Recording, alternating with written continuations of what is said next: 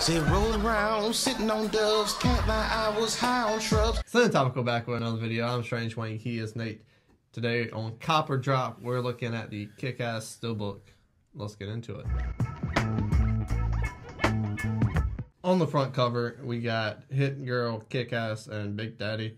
And you got the paint spattering off of them. You got the Kick-Ass logo, right yellow in the middle, it pops. I kind of wish they wouldn't have put it on there. But where it's at, it's not terrible. Yeah, it's okay. It's just, I don't know. It's a little annoying. A nitpick. Same thing with the Blu-ray. But that's probably like on the thing that peels off. Right. So I'm not too worried about that. Yeah. I'm glad they went with a white background. Yeah. Because it pops very well. If you remember the Kick-Ass poster, it was black. And Nicolas Cage's Big Daddy he was just eyes and a mouth. You know? But I like the paint spatter.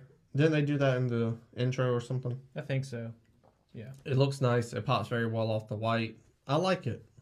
Yeah, I really, really like it as well. The colors do just kind of bounce straight off of that Steelbook cover. Even though, even the part where they all intersect, everyone's still, clearly defined and stands out well enough. So that's pretty cool. I agree with you about the title. I understand. 6.5 hours later. Oh, shit.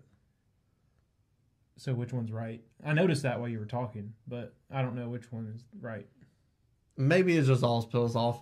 Yeah. You seen it on camera. So yeah. There's two different covers. One has it and one doesn't. I hope it's the one that doesn't have it. I think it's the one that doesn't have it. Yeah. But, so, if it is the one that does have it, it's fine. I would have just gotten rid of the 4K Ultra and just put it in smaller font up there in that gap, personally. But hopefully it's the one that doesn't have it at all. Regardless, I think it's pretty fucking dope. We should redo that, shouldn't we?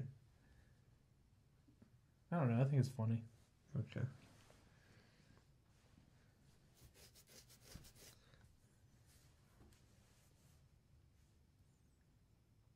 We got our heads out of our asses, looked a little bit closer, so we made sure we didn't mess up the spine.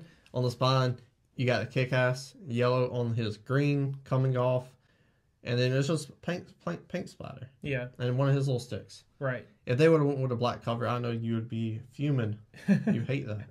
Yeah, I would have, but I'm not because they didn't. And so I think this is a really cool, unique spine because, you're not going to have another one on the shelf like it. No, right. That is the definition of unique. Shut up, stupid! I kind of wish they would have just let the stick not be on there because it's all this really dope paint splatter and then a stick.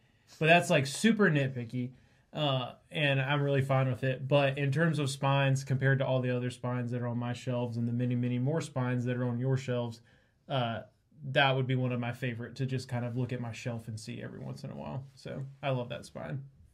So on the back, you got Mark Strong, you got McLovin. What's his name in this? It's fuck something. I can't remember.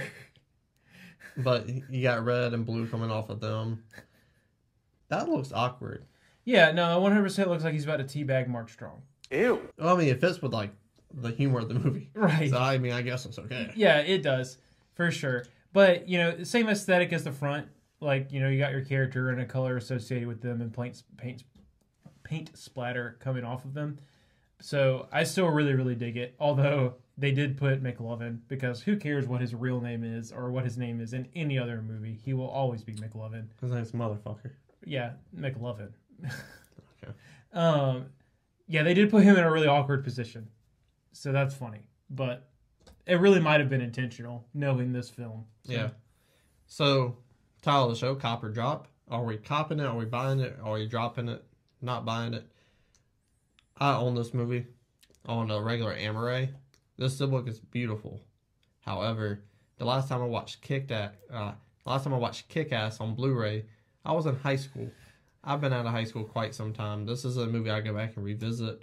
So it's going to be a pass for me just because it's going to sit on the shelf. It's going to collect dust. But it's a beautiful Steelbook. Yeah, I've been out of high school even longer than you, and it's probably been even longer since I've watched Kick-Ass than you. But I remember liking it a lot, and it's been always kind of been a movie that I've wanted to go back and revisit. And what better opportunity to go back and revisit with this dope Steelbook? Like, that thing's beautiful. That's a great Steelbook. It is. So it's definitely a cop for me, and definitely one that I'm a little bit more excited about than others. So. Well, tell us down below in the comment section. You copy, you drop, and go back up, hit the like button, share the video, and subscribe. It's not a game, it's a rich thing.